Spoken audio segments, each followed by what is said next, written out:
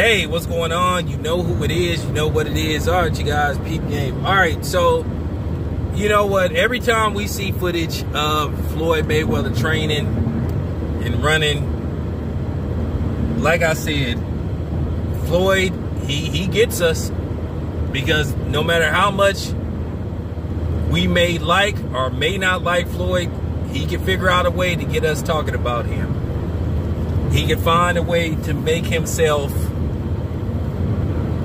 a topic of discussion or a topic for a video. But there's been several footage, you know, there's been several pieces of footage of Floyd Mayweather training, running, hitting the mitts, you know, working on his defense, working on, you know, his reflexes, working on his speed. And it make you think, okay, is he finna do it again? There's been a lot of rumors about that Floyd Mayweather, should Manny Pacquiao be victorious over Errol Spence, that Floyd could possibly come out of retirement and fight Manny Pacquiao. Me, myself, I don't think this is a good idea. I think Floyd shouldn't do this. I really think Floyd is playing with fire, and I think Floyd is just really asking for that moment where he has a serious wake-up call and he realizes he isn't Floyd Money Mayweather no more, and he definitely isn't Pretty Boy Floyd. But I hope that doesn't happen to him, because Floyd's whole persona is based off that hope. Now, I know that he asked Manny Pacquiao to do an exhibition fight, but Manny Pacquiao said, Manny Pacquiao said, I want a real fight. Now, what type of value does Floyd Mayweather Manny Pacquiao 2 have? It definitely don't have what it had in 2015. Okay, that was 6 years ago. Definitely don't have that anymore.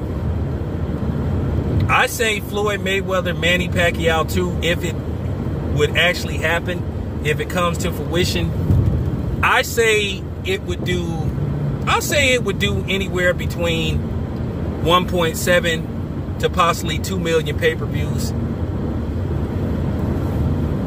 I don't think it would have the expectation, because people still remember the end results. Floyd dominated Manny Pacquiao. But in this particular fight, you would have to make Manny Pacquiao the favorite. You would have to by default. You would have to. But the question is, like I said, how much is Floyd willing to risk and put on the line for some more money? My thing is with Floyd, and I'm gonna just say this, I'm not pocket watching, but I gotta ask this question. If Floyd is a billionaire, like they have him documented in some reports for being a so-called billionaire, well, why the hell does Floyd keep fighting? And I don't want to hear this stuff about for the love of the sport and all that kind of stuff, because me, myself, billionaires don't keep fighting. And then, you know, Floyd at the age of 44, he's still doing this stuff where he showing off all these elaborate and exotic cars and stuff. You know, remember, it costs money to keep all that stuff up. It costs money, insurance and all that stuff, you know, property taxes and all that. I mean, for real. Like I said before, he keep talking about that he got all this, he got all that. Like I said, real talk, millionaires don't say they multi-millionaires. Like I said, Jeff Bezos got enough money to single-handedly probably buy America and literally own the United States. Amazon is worth $1 trillion. With a T. So Jeff Bezos got stupid paper. But do you see Jeff Bezos talk about, I'm a multi-billionaire.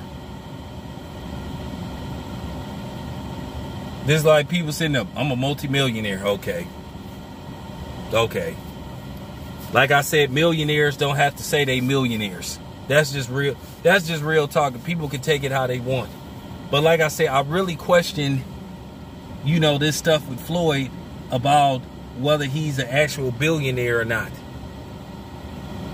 Because like I said before, he keeps saying he made smart investments and all this type of stuff. But why do you got to keep fighting? Michael Jordan came to the conclusion, as brilliant as he was as a basketball player, he finally realized that he wasn't MJ no more. He wasn't Air Jordan. He literally became Michael Jordan in that final All-Star game that he started where he missed that breakaway dunk. Missed it. And people was laughing on the sideline. People was like, damn. So it took that for him to realize, damn, I'm not Air Jordan no more. Not Michael Jordan no more. I'm not Air Jordan. I'm Michael Jordan now. So this is what I'm saying. I really think Floyd needs to stop doing this. Because like I say, he is seriously playing with fire. Like I said, all people, even if Floyd fight an actual fight and he win, and let's just say he fight another exhibition fight against a YouTuber, and let's just say he fight Fake Paul, and Fake Paul, even though Floyd win the fight, but let's just say Fake Paul put him on his ass. Do you know how embarrassed Floyd would be if that happened? Floyd better quit while he ahead, before he fall behind quick. Just saying. I hope he ain't considering fighting Manny Pacquiao, because it could end up as a disaster. Real talk. And Floyd know people is praying for him to lose. They just praying for him to have an embarrassing moment so they can talk about him for the rest of their days, the rest of his day. So like I say, Floyd better quit playing with fire.